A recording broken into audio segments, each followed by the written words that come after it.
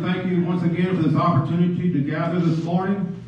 Lord, I ask that you be with me as I deliver the message. You've given me the scripture, give me your thoughts, Lord, to preach this message the way you want it preached this morning.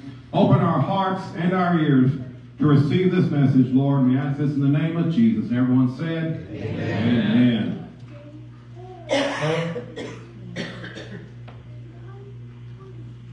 So if you remember when I preached a few weeks ago, I was in Matthew 14 then, a few verses right before it, where the disciples were in the boat rowing, and Jesus came walking on the water, and Peter walked on the water, then he sunk, then he walked again, and when they get into the boat, they're immediately on the shore, in the land of Gennesaret. And it says in our verses today that when they arrived, the people besought him. They came, and in Mark it says, in Mark 6, it says, verse 56, it says, whithersoever he entered, into villages or cities or country, they laid the sick in the streets, and besought him that they might touch, if it were but the border of his garment. And as many as touched him were made whole. So this is told in Matthew and Mark. Matthew says him, Mark says border, same meaning. And when you read in the Old Testament, the Jewish people on their robes, on the border of their robes, they had tassels, knotted a certain way, and they were blue to show that they were God's chosen people. So Jesus, he had these tassels on his robe, and the people besought him to be healed. Now let's back up a minute, if I may, back up to Matthew 8, where Jesus is in another area.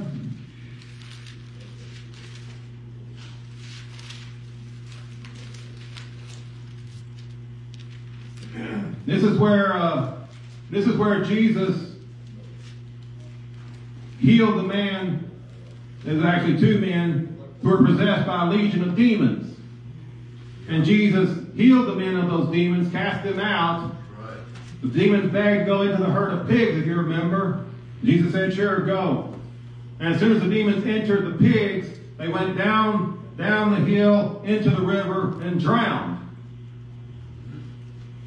So the men went into the city and told them what Jesus had done, how he had healed the men, and then, so it says, behold, the whole city came out to meet Jesus, but get this, when they saw him, they begged him to depart from their region.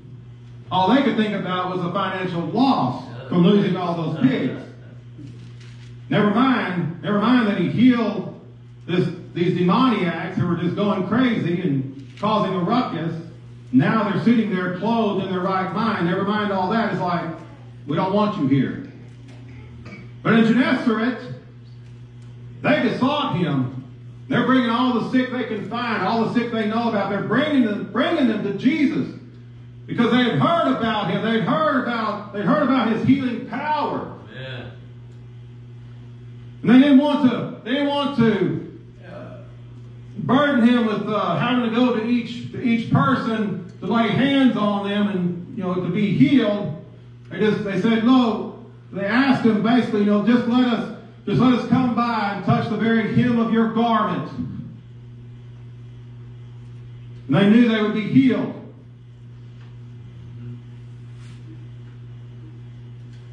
So as I said, they had heard of his healing power, and they obviously had heard about the woman with the issue of blood. We read about her in Matthew 9. Had the issue of blood for 12 years, spent all her money on doctors. They didn't do a thing for her except take her money. And she was left broke and worse off than before.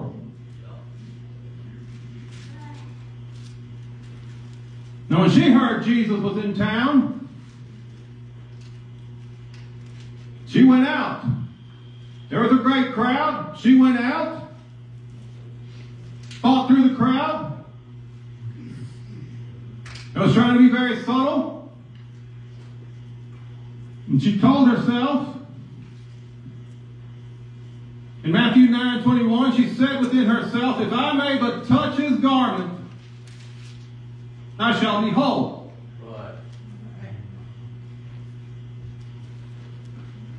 And as you read, I think, if you read it in Mark, it says she did go and touch him, and immediately her issue was dried up. She was immediately healed. She was made whole. And though there was a crowd of people pushing us the first time that I preached here at Faith Harbor some 5 years ago, I preached it out of the Gospel of Mark, I believe. I was preaching about Jairus. As you remember, Jairus had the sick daughter. So Jesus was on his way to Jairus' house. And that's when the woman with the issue came and touched him. Touched the very fringe of his garment, the very border of his garment, because she knew that's all she had to do. And as Jesus told her, it was her faith that healed her. Yeah, that's right. So she had faith. Yes, she had faith. But she was also fulfilling a prophecy that was told in Malachi. Malachi being the last book in the Old Testament, the last prophetic word in the Old Testament. After that, there were some 400 years that went by. But in Malachi 4, verse 2, it says, unto you that fear my name shall the Son of Righteousness arise with healing in his wings. And you shall go forth and grow up as calves of the stall. You're saying, now wait a minute, Brother Michael. That doesn't say anything about a garment. It says there's healing in his, that says healing in his wings. But you have to know a little bit about the Hebrew language. The Hebrews had fewer words than, say, the Greek. So, one Hebrew word may be used for 3 or 4 different things. And in this case, the Hebrew word for wings, which is kanaf, is also used for corner or border. So the scribes and the rabbis of that time, they taught that the Messiah, he would have healing power in the tassels that were attached to the corner of his robe. So when the woman approached Jesus, not only was she believing that she was going to be healed, she was fulfilling this prophecy. She was telling the people, said, yes, I believe this is the Messiah. This is the Son of Righteousness that was mentioned in Malachi. He's the one who has healing in his wings. He has the healing in the border of his garment. Hallelujah. But as we know, it wasn't just the garment. It wasn't the garment itself that had special powers. It was the man wearing that garment. Yeah. It was the man, it was the God, Jesus. It was Jesus who provided the healing. Now, yes, she could have approached him, had her lay hands on him, but she didn't want to cause a fuss, mainly because she was ceremoniously unclean. So as I said, she wanted to just be real subtle, touch him, be healed, be on her way. But Jesus took the time to address her and to calm her fears. Let her know, called her daughter.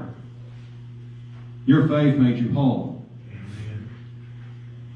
And so all these people in Gennesaret,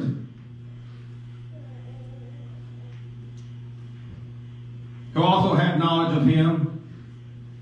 Whether or not they had read the story in Malachi, we don't know. But when they knew Jesus was in town, it says they sent out into all the country. They went to the city. They went to all the country. They went all as far as they could go. Bring them. Hey, Jesus is in town. What a beautiful story of healing in the scripture this morning.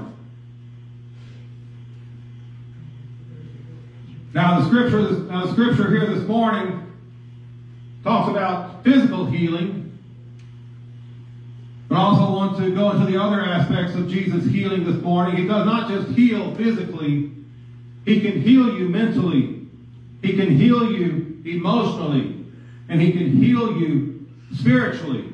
Right. There are so many people out there still who are spiritually ill. Right. Who have no clue. Have no clue that there's something wrong with them. They're going about their daily lives, just as Jesus foretold. You know, they'll be marrying, be giving in marriage. There'll be two women at the mill. They'll be grinding at the mill. One's going to be taken, one's going to be left behind. Right. Why? Because the one is spiritually ill. Those who do not know Jesus as Lord and Savior are spiritually ill. Right. If they have a Savior, it's the wrong Savior. And because and then there are those who think that they're spiritually well, but they're listening to the wrong people. They're listening to the wrong preachers. Because there are preachers out there who are spiritually ill, who are trying to change the gospel, who are trying to add to it or take away from it. Yeah. Preaching another Jesus, preaching another gospel. Well, that Jesus will not heal them. Only the Jesus of the Bible, only the Jesus that I'm reading to you today, the Son of God, only that Jesus will heal you. I love when Brother Terry spoke on that Jesus. That Jesus.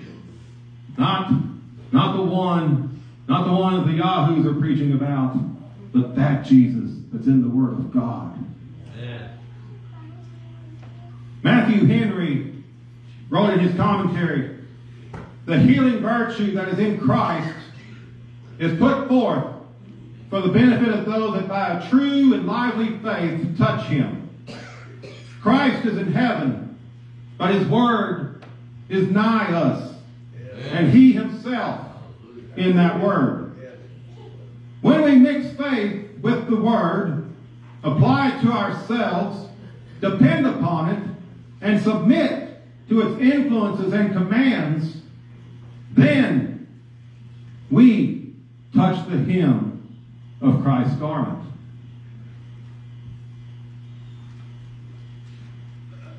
So when we seek Jesus, when we reach out to him, we're touching the hem of his garment. We're believing that if we reach out just the least bit, he's going to answer us. He's going to make us whole.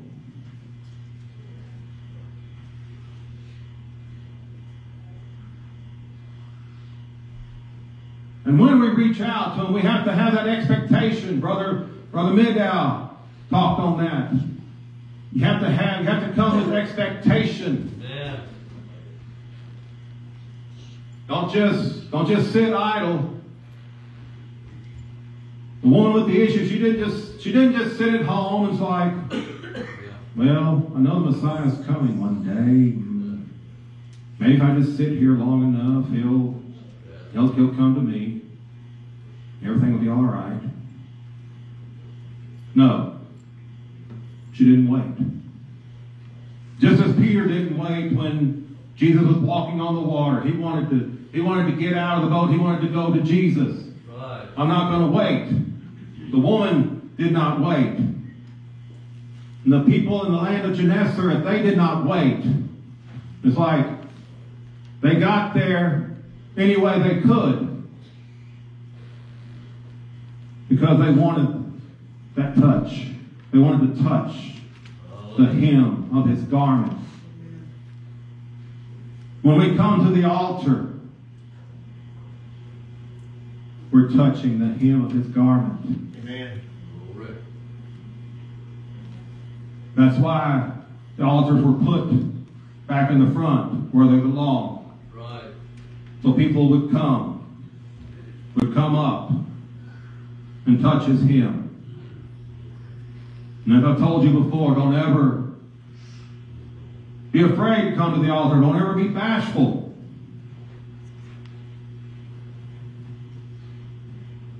I make sure when I'm recording, I make sure that the altar is not in view of the camera.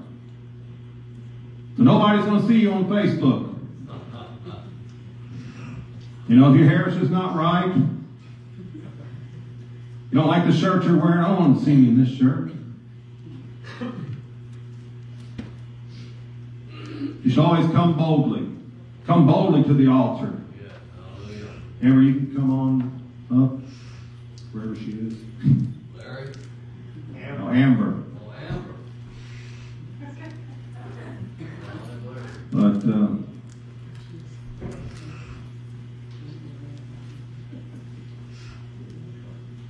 we should always seek him with whatever is going on, whether it's physical or mental, spiritual.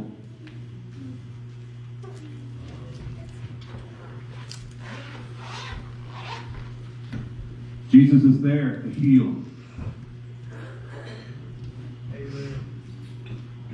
And yes, there are.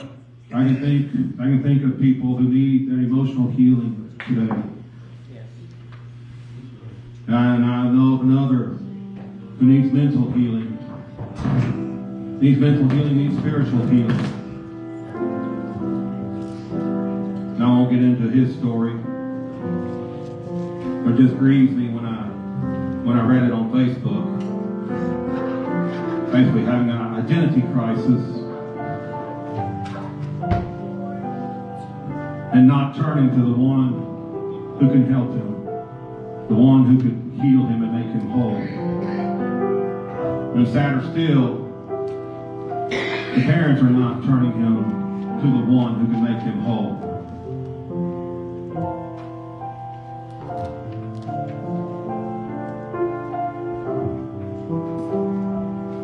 We should be eager, just like the woman. Be eager like the people of Gennesaret. We should seek him.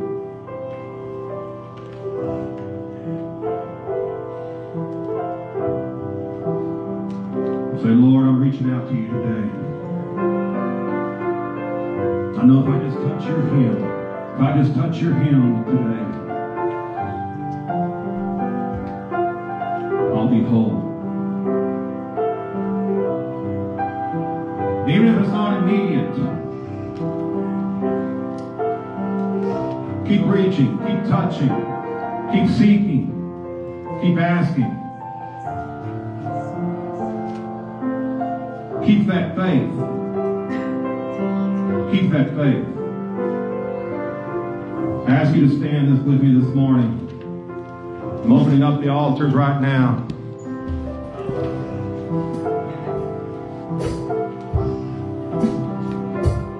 While they look at the praise and worship team play on social media, I would invite you to come to the altar this morning. If you have a need this morning, if you need physical healing, if you need spiritual healing, if you need emotional healing, if you have any other need, I invite you to come to the altar this morning. Seek Jesus and touch the hem of his garment. Hallelujah.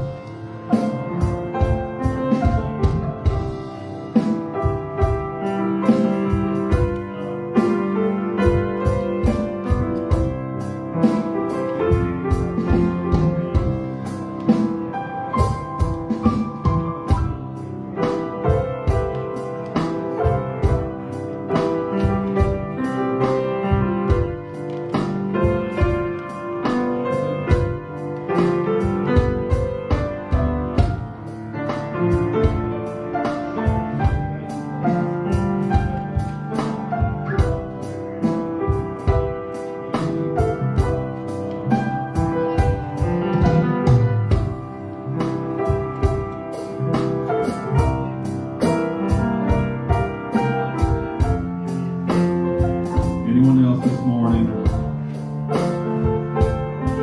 come up.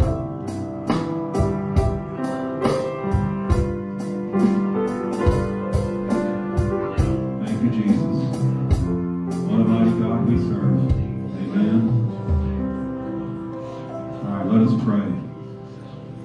Father, we thank you for your love and your mercy.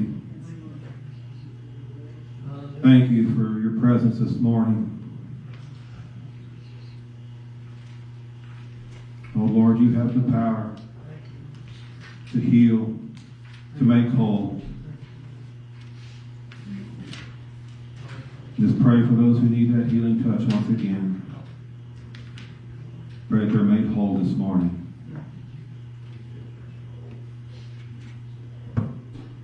Lord, I know that sometimes the people need financial healing as well, Lord. We just pray for those. Pray for those right now. That you give them financial stability, Lord. Because you heal, you provide. And we thank you for your provision, Lord. Yes. We thank you for your healing. Thank